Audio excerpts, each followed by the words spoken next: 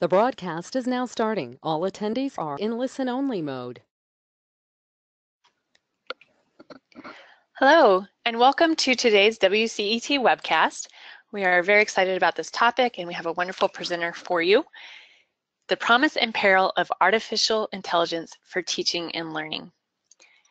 My name is Megan Raymond. I am the Assistant Director for Programs and Sponsorship here at WCET. And as we go through today, if you have any questions, go ahead and enter them into the question box. You can also communicate with us via the chat box. So if you have any resources to share, go ahead and add them there. We tend to have a pretty active Twitter discussion, and the hashtag to follow along for that is hashtag WCET webcast. And we'll be taking questions from there as well. So feel free to either enter the question into the question box or on Twitter. Again, this webcast will be recorded and made available to our participants either on our YouTube channel, or you will receive a link to it shortly after the live webinar. Slides are a little behind, so I apologize. Hoping they'll catch up here so we're all on the same page. The PowerPoint slides can be downloaded and accessed via the handout page if you'd like to click on that, and then you can follow along. I'm going to go ahead and get us moving here. So our presenter today is Brian Finley, and he's the Director of Instructional Technology at the University of Arkansas at Monticello. And our moderator today is David Dannenberg, who's the Director of Academic Innovations and E-Learning at the University of Alaska in Anchorage.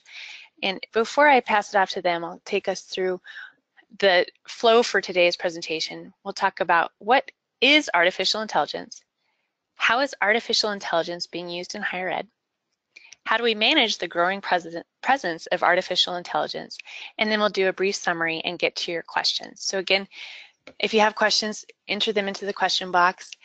We anticipate that we will have a pretty large audience today. So if we have more questions than we have time to get through, I'll pull those questions, provide those to the presenter, and he'll provide written responses, and we'll get those back out to you. So without further ado, I'll go ahead and pass it off to our moderator today, David Dannenberg. Go ahead, David. Thank you, Megan, and welcome everyone. Very excited to be here to be moderating this session. Been a long time very interested in looking at virtual worlds and augmented reality, and I think this is just the next step in that evolution of artificial intelligence. So I'm pleased to be here to be facilitating. And again, I will just call out that if you do have questions as you're going through, please do put them into the questions box, and I will get to them pretty much. I'll try to keep it up in the order they're received as we get to the end of the session, where we do have about 10-15 minutes allowed for question and answers. And with that, I will turn it over to Brian and let him start. Well, hello everybody. This is Brian Finley, and I'm really excited to be here to talk to you today about artificial intelligence in higher education. Now, you may hear me today saying AI a lot, and that's kind of the acronym for artificial intelligence. And if you say artificial intelligence a lot, you start looking for an acronym.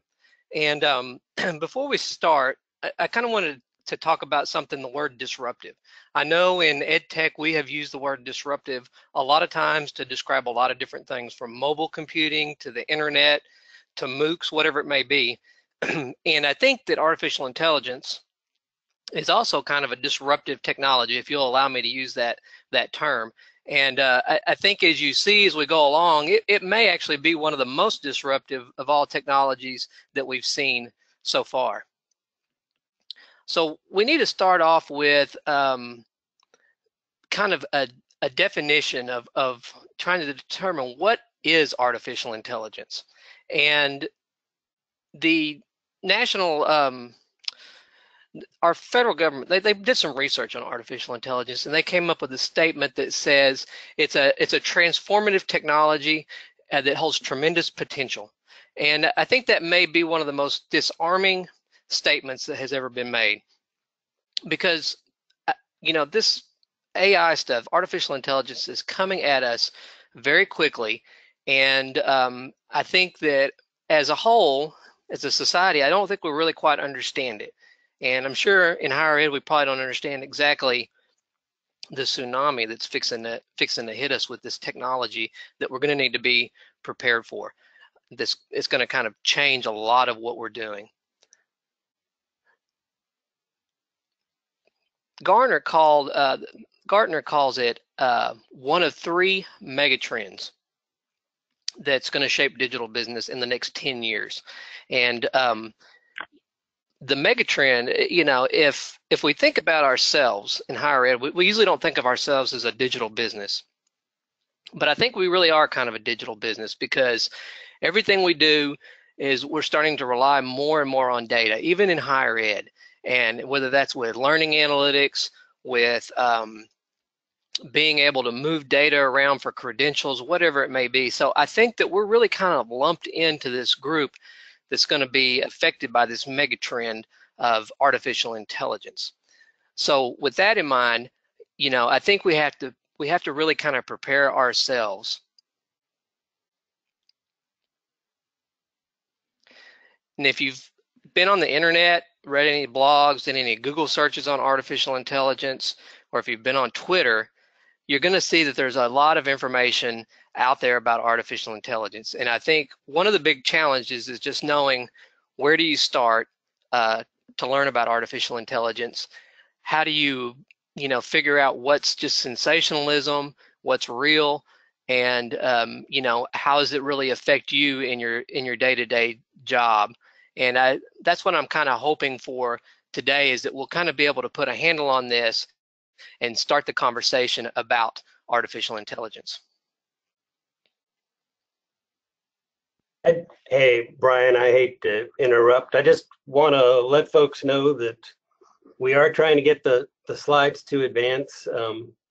Megan was having a little bit of an issue on her PC, so is having to get everything reconnected. So I do apologize. But the slides are available in the handout section. And we should be seeing that. You should see that on the right-hand column. Okay, is it okay for me to go ahead, Dave? Sure. Yeah. Okay, so so we just got to the slide about we had a lot of information coming to us, and how do we discern what's the best information? So we really kind of need to start with, on the next slide, defining artificial intelligence. What do we really mean by artificial intelligence? And the hard part about that is even the experts are having a hard time agreeing what artificial intelligence is and what it is not. Basically, if you boil it down, there seems to be some agreement on the fact that artificial intelligence is something that can solve complex problems, and kind of feels like there's a human being thinking through that process. And there's a lot of ways we go about that. One of the better ways to try to get a handle on artificial intelligence is to actually think about the history of artificial intelligence. And this is not going to be a long history lesson, because artificial intelligence itself has not really been around all that long for there to be a lot of history. But if we were to look at the history of artificial intelligence, one of the first people that you're going to always usually see come up is Alan Turing. And Alan Turing was born in England in the early 1900s. He was a professor of mathematics, studied cryptology, and he's noted for something called the Turing test. And what's notable about the Turing test was, around 1950s, he came up with the proposition is, can a computer think? Can a machine think? That was it. Can a machine think? And of course, he was an academic, so there was a lot of debate over that, over what does a machine mean? What does think mean? And so he kind of changed his proposition to, can a computer fool somebody into thinking that they're a human being? And that's basically kind of what the Turing test is. And if you think about it, we're dealing with some of that already in our day-to-day lives. If you've dealt with a chat bot anywhere, maybe through a hotel or on a website you see the little thing pop up where somebody asks you if you need some help or if they can help you, you're probably dealing with a chat bot. And it may feel as though you're working with a human being, but there's actually a machine there that's conversing with you. So Alan Turing wasn't that far off, and when this happened was really not really all that long ago. If we look at the timeline for artificial intelligence, we see between 1950 and 1980, artificial intelligence was pretty much just somebody, you took a domain expert and they programmed in the answers that the machine would need to say what was expected from it. And that's kind of where artificial intelligence was at that point. But there was a big shift around 1980, 2010, and that's when machine learning came along. And machine learning, as we'll learn a little bit later, it has a lot to do with artificial intelligence and where we are today. And then in 2010, the thing that's pushed us even further with artificial intelligence is something called deep learning. And deep learning is a little bit mysterious, and that term gets thrown around a little bit. It's kind of like blockchain. It gets thrown around a lot, but a lot of people really aren't sure exactly what it is. So, we really kind of need to think about defining artificial intelligence a little bit further. And one way we can do that is by looking at some different examples of artificial intelligence, because as you can see, the definitions are in a lot of places. The timeline, we learned a little bit about the timeline of it, but what are some good examples?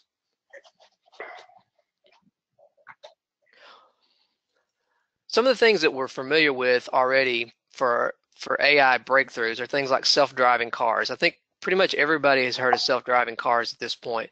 But interestingly, self-driving cars, I believe it was Mercedes that actually had a self-driving car in the 50s back in there. So I mean, they've been around for a while. It's just acceptability of it and a really good working model of it has not been around until recently. Another AI breakthrough, and this goes with the machine learning, is when we switch to statistics for what the artificial intelligence works with. And that goes back to, in the early days, you had the domain expert who programmed in the examples, whereas statistics allow the machine to be able to take data and make decisions on it itself. We also talk about natural language processing, and this one I find very interesting. Whenever we started, natural language processing has been around a long time. We didn't have the processing power to do it quickly.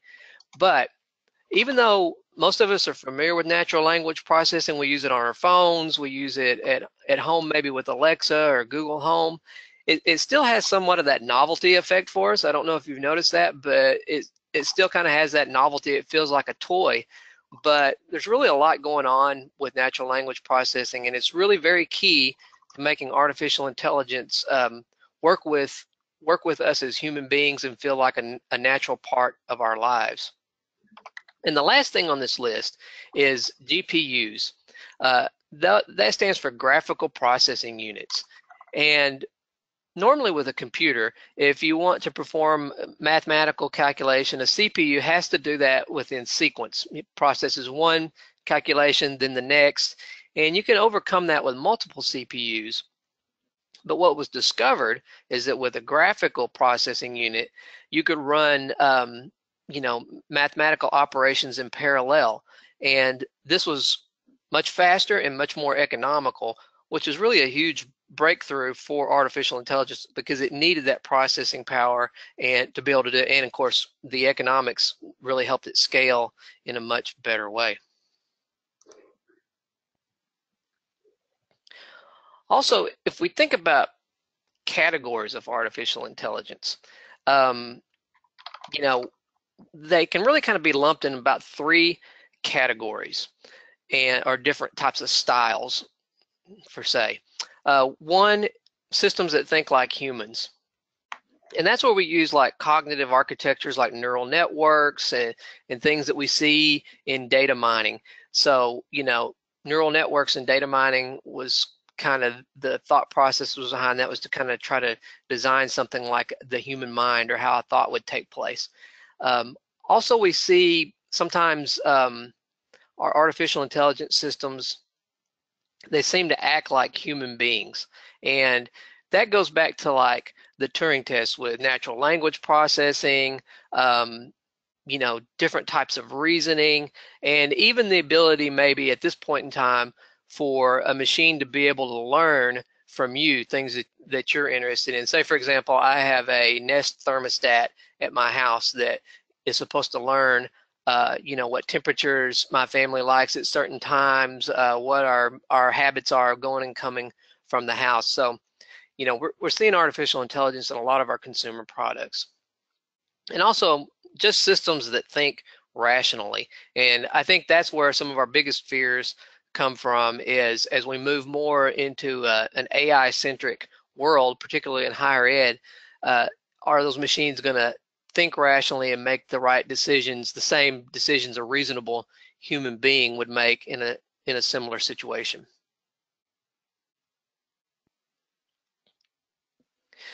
Now, as far as different roles that artificial intelligence can take on, we see artificial intelligence where it works right along beside a human being. So, for example, maybe in a classroom situation, functional AI working beside a human being could be things that could help a student. Maybe help them remember things, help them retrieve information. And if you think about it, there was a time whenever things like spell checking was kind of frowned upon in education. Now spell checkers, we don't think anything of allowing somebody to use a spell checker, but there was a time when that was a little bit of a taboo.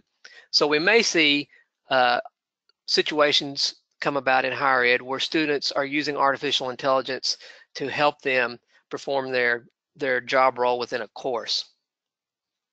Also, artificial intelligence can help you whenever you have some type of cognitive overload. And, this can happen with things like with decision making,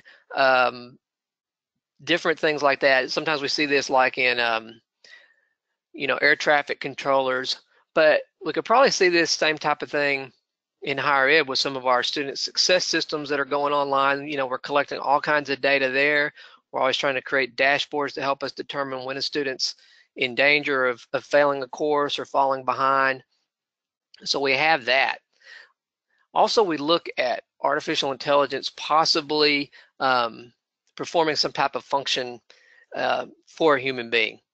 And as far as artificial intelligence is concerned in higher ed, probably where we're going to see these artificial intelligence take root the quickest is probably going to be in areas on the administrative side of things as opposed to the classroom side, because a lot of the jobs that artificial intelligence is really good at are repetitive jobs that deal with any type of mathematical operation or any kind of guidance. And that seems perfect for the service side of higher ed. So we may see artificial intelligence take root there before we see it really take root in classroom teaching. So if artificial intelligence is moving quickly, it's coming at us quickly. Some people even say we need a speedometer for artificial intelligence so we know what's going on. So if it is moving quickly, why is it moving so quickly? And some of the things that have really pushed artificial intelligence quickly is machine learning has evolved fast. And we saw some of that had to do with some of our increased processing powers, all these types of things. But one big part of it is the digital economy. There's economic incentives for businesses to get involved with artificial intelligence.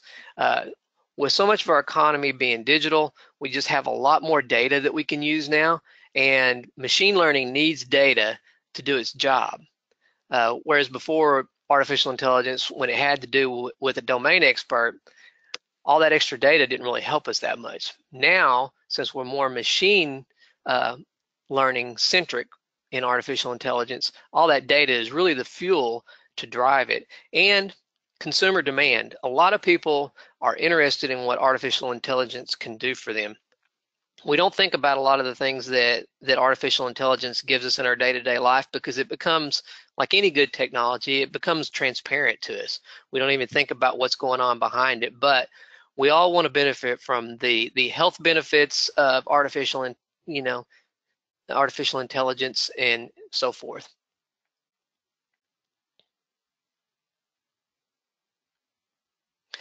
So we talked about machine learning. I've been talking about machine learning quite a bit, because really, when we're talking about artificial intelligence is really, it's a pretty big umbrella term.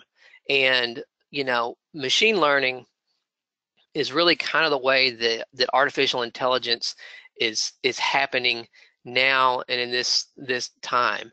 So the different types of machine learning that we have are, the machine is able to learn without being programmed. It can kind of just do its own thing, and it can learn from itself. And machine learning uses a lot of mathematical algorithms to do its job, a lot of them that you may be familiar with, like linear regression, logistic regression, decision trees. And it uses these algorithms to learn and make different types of predictions, or to put things in categories. And it can even learn from trial and error, and try to learn to make some of the best decisions that it can.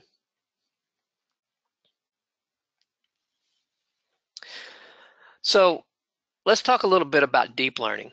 We started off with artificial intelligence, and then I kind of switched you to machine learning. I told you we're going to talk about artificial intelligence. Then I told you, well, artificial intelligence is really, it kind of has more to do with machine learning now, and where that's kind of going is in something called deep learning. Now, deep learning, it's a little harder to understand, and even sometimes the experts don't quite understand deep learning, because one of the things that's going on there is, the machine itself is trying to take problems and solve it. It basically, it takes a problem, solves it at one layer, branches off, and then solves it at other layers and continues working. And it's basically, what it's doing is kind of creating those branching neurons that we have in a brain to connect ideas, or if you want to think about a mind map, it's kind of doing it in that kind of way. And if anything's going to get us to that science fiction state of artificial intelligence, deep learning is. And one of the kind of the problems with deep learning at this point is sometimes it's providing us with answers or insights that even the experts aren't quite sure about the math that it used to get to some of those things. So we still have a lot of work to do in the area of deep learning, and that's kind of the bleeding edge of artificial intelligence. Now, if you were to look at the patents in deep learning, you would see, starting in 2014, there was a sharp rise in deep learning patents. So that kind of gives you a feel for the interest in this and the speed at which it's increasing over time. We also see there is a huge uptick on this next slide, of how artificial intelligence, deep learning, is the increase in mentions in professional journals. So obviously there's a lot going on with deep learning, and a lot's trying to take place there, and that ties directly in to artificial intelligence. All right, so the next slide, this is what you came for. What about artificial intelligence in higher education? What's going on with that? And now that we know how long it's been around, you know what artificial intelligence is, machine learning, all those kind of things. It's time to kind of see how this is going to affect what we do in our day-to-day jobs. I want to start with a story about Elmo. And it may seem a little odd to tell a story about Elmo to a higher ed audience, but Sesame Street was, it was a public access program to teach children, and it was one of the first to actually have learning objectives. And later on, they came up with this character named Elmo. Now, I talked about disruption a little bit earlier. You could say Elmo was a bit disruptive for Sesame Street because some critics said that there was too much focus on Elmo when he came along, and a lot of the other characters had to kind of take a back seat. But Elmo was a star, and he continued to get some good billing on Sesame Street. But today, it's reported that Sesame Street is working with IBM to try to create an Elmo that works more in an adaptive learning style to work with kids and to help teach children. And I suppose that this may come out as at some point in time in the future as a doll that works with children that has some artificial intelligence built into it to help teach children. And I think a lot of times what I hear from faculty when I talk about artificial intelligence, say, oh, you're going to have a robot replace me and teach my class. And I think we're a long, long way from that type of generalized artificial intelligence, and I think most experts would agree. But on this next slide, we talked about, the possibility of an Elmo doll that can help teach a kid. Hanson Robotics has something called Professor Einstein. And Professor Einstein, he can answer questions about, scientific type stuff, the things that kids have homework on. He's kind of designed for a little bit older kid. He can also show a slide presentation on a subject like, gravitational pull or something like that. He can talk about it and show things, and you can ask him questions like you do Alexa. And, so the possibility, who knows, maybe there will be a robot that teaches a class someday. Now, this next one this is Sophia the robot. And the reason why I want to bring her up is because if you ever want to make a serious artificial intelligence researcher or scientist mad, start talking about Sophia the robot. Generally, they don't like her because they say that she's really not true artificial intelligence. But let me tell you a couple things about Sophia first. One, she spoke before the United Nations. Two, she's been on talk shows. She's even presenting, doing like keynote presentations at conferences now. So Sophia gets around. But I think the thing that these researchers are really kind of upset about when they see the public reacting to Sophia the robot is the fact that Sophia, she kind of has a tendency to really freak people out. They get creeped out by her, and they get scared about the robot apocalypse and all that stuff. If you ever see any of the responses on Twitter to her or on YouTube, you're going to see a lot of these types of comments. And I think that may be what these researchers and AI are concerned about, because they feel like that the public's response to this could hold back real progress in artificial intelligence, because people are going to be afraid. People are going to think that artificial intelligence is much further along than it really is, and that could be damaging. And that's something that we need to consider on our own campuses as we start to bring artificial intelligence on and talk about it. And I promise you, when you start talking about artificial intelligence with most people, they're going to start making a lot of robot jokes and think you're a little nuts, even though artificial intelligence is already all the way around us. So how is machine learning actually kind of manifesting itself in higher ed right now?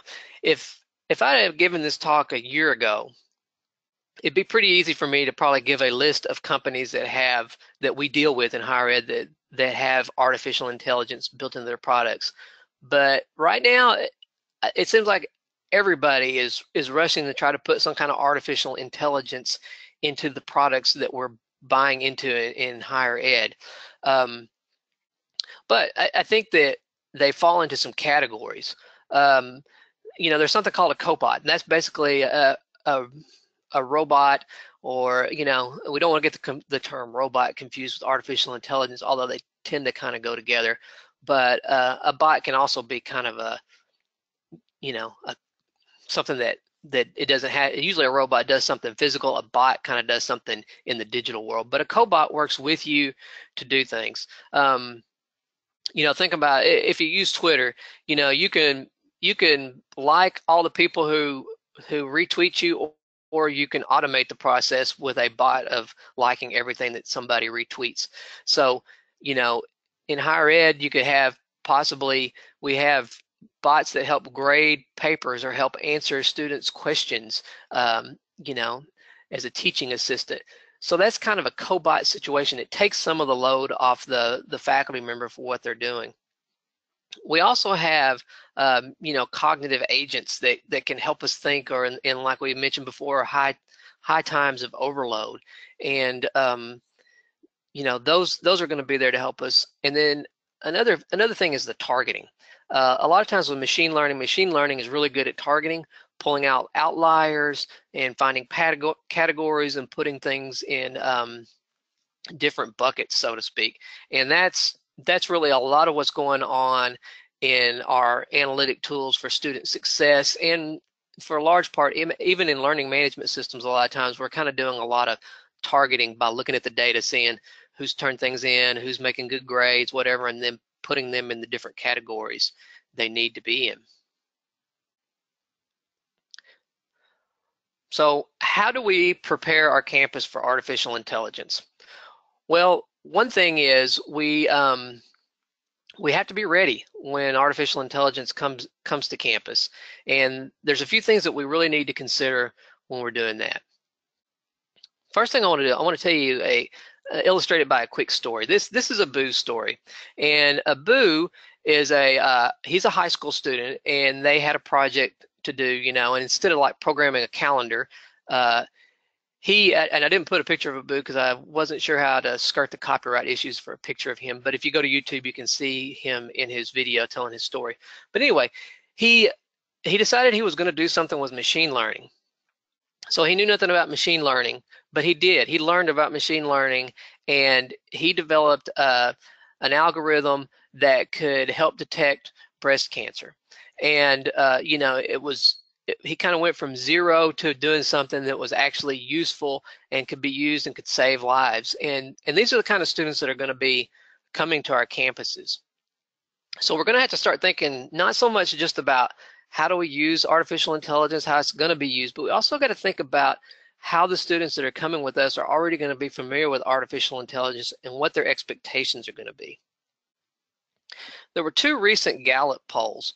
One of them had to do with how students kind of saw our campuses, and the other one had to do with people's concerns about automation taking their jobs. But one thing that kind of caught my interest in these two areas for higher ed was, one, if students want to be able to get jobs, we went to the thing where we wanted to make them computer literate. Now we're talking about data literacy, but now we kind of really need to make them AI literate and understand algorithms, because this are going to be the jobs they're going to be working in. And it's not necessarily just a STEM thing, just for math and sciences. Artificial intelligence is taking a really strong, some strong gains in law, in social services, in those types of fields. And we need people with disciplines in those areas to be able to understand artificial intelligence so they can drive it appropriately and put it in the right directions. And we also need, if we put more artificial intelligence thoughts into our curriculum, we're probably also going to be able to help a little bit with people being concerned about this type of automation taking their jobs, because they're going to be coming out with some skill sets that they'll be able to use, whatever their discipline is, combined with some of these types of things to be able to function in a more modern society. So, talking about artificial intelligence is fine. And, if you've been in ed tech for very long or in higher ed, you realize talk is cheap.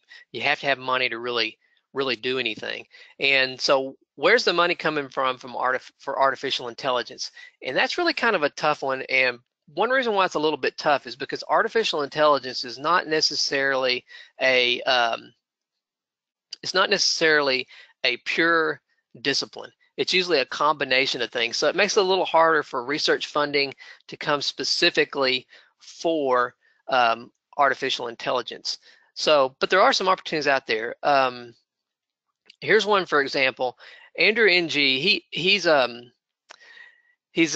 scientist at a place called Baidu. He's a co-chairman and founder of Coursera. He's an adjunct professor at Stanford. He's one of the first people to have a huge MOOC. I think I had 100,000 students in it. And anyway, he's a big name in artificial intelligence right now. And they started a fund, $175 million fund, to start AI companies from the ground up, from zero to doing something.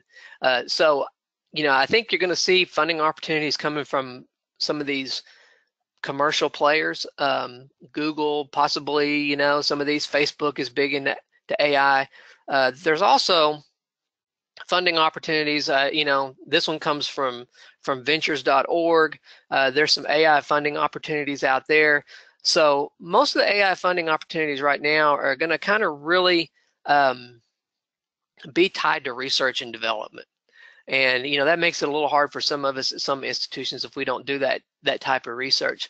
But I think you're going to eventually see it tied more into some AI literacies and combining it with different disciplines that wouldn't normally be associated with this type of technology. Okay, ethics. Let's address the elephant in the room, which is ethics. And yes, there are ethical concerns with artificial intelligence, obviously. Blackboard, I'm sure you know about you've heard of the company Blackboard for learning management systems. They've brought together some thought leaders to develop a framework and some standards for the ethical and legal use of artificial intelligence in higher education. So there's already talks being placed on this. There's not a lot out there for us to determine what we need to do and how we need to do it. But once you start having any serious conversations about artificial intelligence on your campus, you're sure to get into the territory of ethics. And a lot of computer science programs right now are kind of trying to rush to get ethics courses put in for computer science. So maybe we've been a little behind on ethics and technologies for a while. I don't know, but at least we have some people in our camp that are looking at this type of thing. So what kind of things could we be doing right now on our campus to help us with artificial intelligence? Well, one of them is, we need to kind of start thinking about, data, and privacy. And one thing that's going on right now, I don't know if you're familiar with it or not, but it's the European Union General Data Protection Regulation. And that, even though we're not in Europe, that affects a lot of things about how companies are going to use people's data, how they're going to communicate with them, how they're using their data. And it's probably one of the stronger things that have come out for data privacy at this point in time. And, of course, that's going to affect U.S. companies that deal with European companies, but I think it's going to set the standard for a lot of things, kind of like what Blackboard's trying to do with coming up with some ethical frameworks. I think things like the European Union General Data Protection Regulation will also play a big part in how we're doing these types of things. Also in higher ed, we probably need to be doing a lot more of our own research and development. Right now, a lot of what's going on in higher ed is from, private companies. So, we really need to kind of think about our own research and development and not let that slip away from us. And also on the software side, it's really easy just to buy software that vendors have created, which is fantastic, and there's great opportunities for partnering with vendors on that. but we also need to kind of look at some of our own developments possibly. And you know, there's a lot of special APIs out there, like the Tin Can API that can move data from, say, learning management systems and other systems. And you know, even though something like machine learning sounds super complex, most of it's built on top of libraries that's doing a lot of the heavy lifting. So you know, it may not be as impossible as we think to be able to do some of our own software development in the area of artificial intelligence. And, you know, I think as institutions, we need to really kind of consider some of that. So kind of as a summary of what you can do, number one thing, you need to kind of get past the shock. You don't want people, when you're talking about artificial intelligence, to think all of a sudden start telling the robot jokes and start talking in the robot voice. If you can get past the shock and kind of normalize what artificial intelligence is on your campus, that's going to go a long way in helping you start talking about artificial intelligence and start doing some things with it that are positive. The other thing is, you know, we know that generalized artificial intelligence is a long way off, but it's probably also moving a little faster getting to that point than we realize. So we need to start thinking in terms of curriculum development. How can we get AI into the curriculum? How can we use artificial intelligence to help our students learn better and maybe have some benefits for our faculty? And you know, these kind of things, even though it's a long ways off, it's coming faster than we think. So you know, we really don't want to just say, well, we'll deal with that later. Now's really the time to start doing that. And we can do, you know, nobody wants to have a project and it not go well and they get embarrassed. That's why I like pilots. If you can put together any kind of pilot on campus with AI, that seems to that eases some tension a little bit. And you may already have some areas on your campus where you're using artificial intelligence, and you know, you may want to go in those areas. So, you know, pretty much everything most people think about when they think of artificial intelligence, they've learned it from science fiction. It's our job to try to bring this into the norm and not make people think this is science fiction. We don't want to be doing a Sophia the robot routine on people where people are afraid of a robot apocalypse. We want people to see where the benefits are right now. And you know, being responsible for AI it's really everybody's responsibility. We can't just leave this to the bigger names. And that's what I hope you carry away from today is being able to carry that message to your campus and include this in some of your technology initiatives on your campus. Thank you.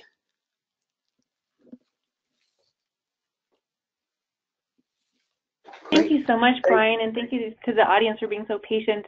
I don't know why the slides wouldn't advance correctly in their normal format, but I hope you have access to the handout box and you can download the slides there.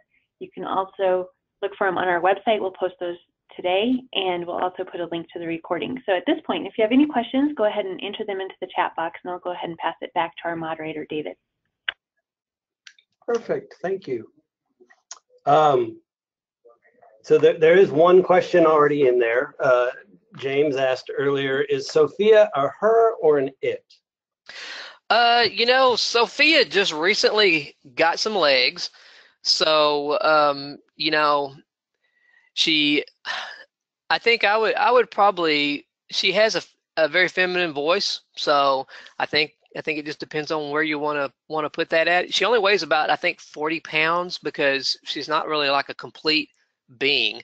And I think she may have did a photo shoot for Women's Day possibly. So I'll let you answer the question based on those things. Yeah, okay, fair enough. What areas do you see higher education implementing AI the fastest? I think AI the fastest is going to be in any of our software that's associated with student success, like you know, any of the analytics that we're doing to try to see where students may be failing at, where you know, trends are on our campus. I think that's where we're going to see it growing the fastest. I think probably the most fruitful area is when we combine our our data with actual physical locations of students on campus. I mean, we can, learning management systems give us a lot of ability to see what students are doing in courses and how they're kind of learning. Our student success softwares allow us to see how students are moving through, you know, our systems we have set up for them, you know, such as admissions and student services. And I think artificial intelligence has the possibility, and if we can combine that with physical sensors on campus to kind of aggregate that data and tell the decision makers, you know, what things make the most sense to do going forward. So I kind of think that's where we're gonna see that. I think there's just going to be too much data for us to really, you know, look at with dashboards and so forth. We're going to want something that can digest all that and tell us what we need to do. So that's where I think. Okay, I know here on my campus, yeah, the data issue is we have so many different points of data. How do we bring it all together and make it meaningful? So I definitely see AI could play a role in that. A similar question is, how do you think AI, or does AI impact rural campuses? Well, you know, I really do think it does. And I'm going to address the word impact in a couple of different ways. One, I think if you think about it, I work on a rural campus, and every student has a smartphone. So those smartphones have some form of artificial intelligence built into them at some level, and will continue to increase. So if that technology, if they're already walking around being affected by artificial intelligence in a rural area, I think that it's going to have an effect. Also, this is where I'm going to kind of change the perspective on the word effect. One of the things that I think, take mobile learning, for example, for rural campuses. Mobile learning has always kind of been a challenge for a rural campus because of bandwidth. And artificial intelligence is really going to be kind of the same way. It's going to have the bandwidth to do what it needs to do, and to do it in a good way, at least in a real-time way. So I think rural campuses, like everybody, we're really very dependent on bandwidth in a lot of ways. Processing wise, that's probably going to all happen in a cloud somewhere. So processing is probably going to be taken care of for us. Okay, great. Just reading through the thing. So question is from Laura, who says she follows AI machine learning in general, but she hasn't seen a lot of conversations in higher education. So her question specifically is, are there organizations leading the AI effort within higher ed? Yes, I would say Penn State, they've got a lot of information on that. They had a conference recently on that, and I'll include that in the resources so you can go see that. And those talks were recorded. Also, I would say in the universities in Australia seem to be doing a lot with AI, and so you know, it's a lot there. I think what for higher ed, the progression is kind of analytics, and then the next natural step will be artificial intelligence. So I know a lot of campuses are still really struggling with trying to get involved with analytics. I mean, it's like you said, it's easy to have data. It's a little harder to analyze it and make use of it. It's going to be the same way with artificial intelligence. It's going to be a little harder to jump on that bandwagon. But you know, I think what's going to happen is before we ever start to have a lot of conversations in higher ed, we're going to be buying the products that have artificial intelligence built into it. So I think that it's going to be coming at us in a lot of directions, and we really are not going to spend a lot of time talking about it before we start buying into it. Okay, thank you. Probably not a positive, but. And our colleagues at Penn State, or who on the line, say thank you for You're welcome. Does the European Union have a GDPR-driven AI agenda that you're aware of?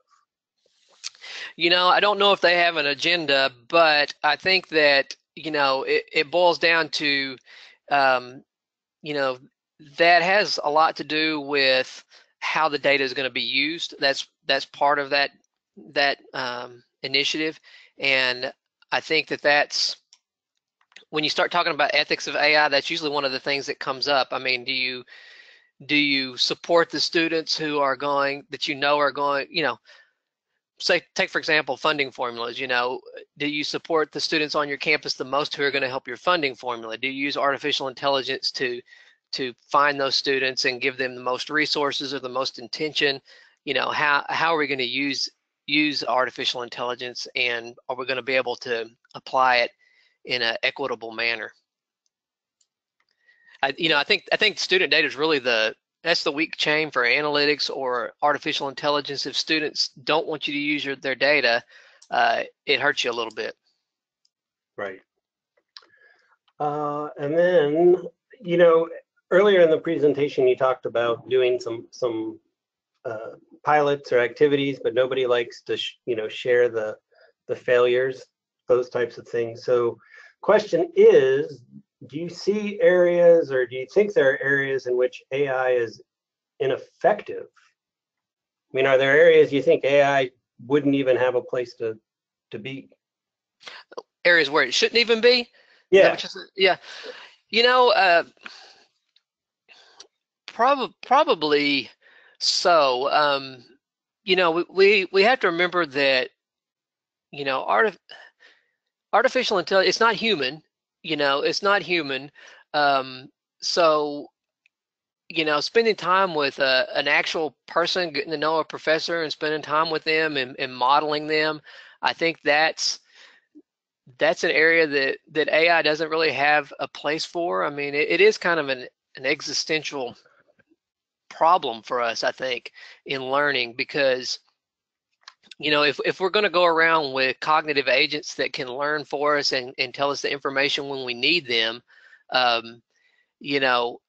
kind of, it kind of separates us from our learning a little bit and our education a little bit. So it kind of makes you wonder which part's going to be left. But I think we're so far from that. I don't think that's really probably a huge concern for us yet. I think probably what's going to be the thing that makes it most difficult for faculty is just, are students really learning this stuff, or is it their tools that know the answers? And I know in my work world, my tools know a lot more answers than I do. If you separate me from my computer and from the internet and all those kind of things, I don't know. I'm not nearly as knowledgeable. Well, Brian, that just begs the question now, how do we know this is really you and not an AI giving your presentation? I would talk like a robot. That's the joke I always get. I want you guys, when y'all leave today, you go mention artificial intelligence to somebody and see if they break out the robot voice. Somebody in the group will, I promise. Oh yeah, it happens all the time. I think that rounds up all the questions from the audience. So I have one for you. I mean, you talked about so many things. Just what one thing are you most hopeful about AI being able to do or to achieve? Oh, if it's the one thing AI could do or achieve, I think I started my career in disability services in higher ed, and I worked on a grant-funded program for the improvement of post-secondary disability services. And the area that I worked in was with learning disabilities. And, we use computers to try to improve learning outcomes for people with learning disabilities.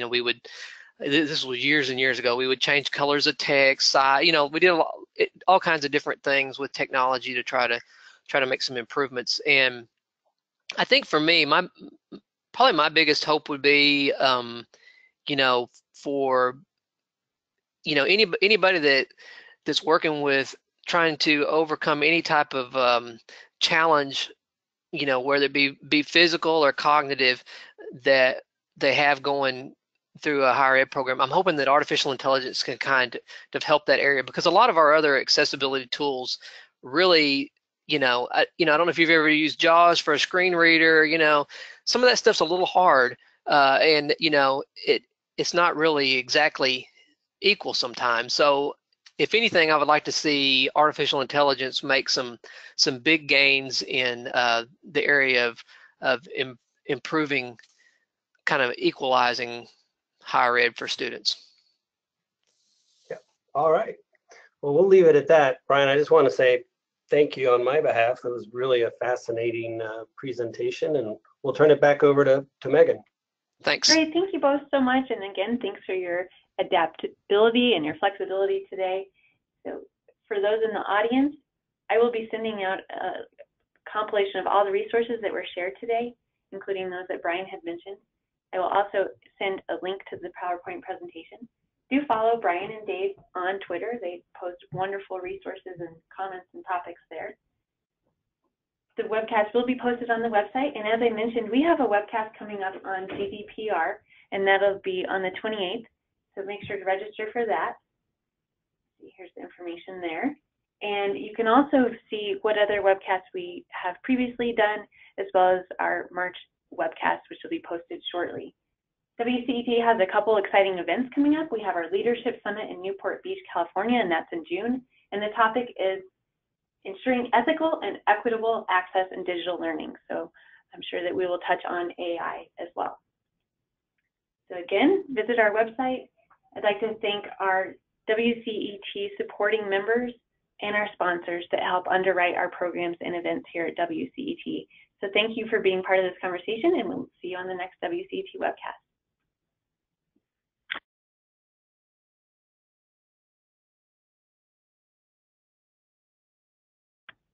Great job, Brian and Dave. Thank you so much. I thought it was a great presentation. And again, I don't know what happened with the slides, but kept me on my toes today. Yeah. Well, it's always good to have a challenge, right? Something always happens. You don't want to get bored. Yeah, well, the funny thing was that I could talk and I knew people could hear me, but the only way I could hear the audio was through Mike Abbiati's room next door, and so I had to quickly realize that I couldn't hear, but it all worked out beautifully. So again, thank you for your time. Thank you so much. Appreciate it. All right, bye all. Bye. Bye.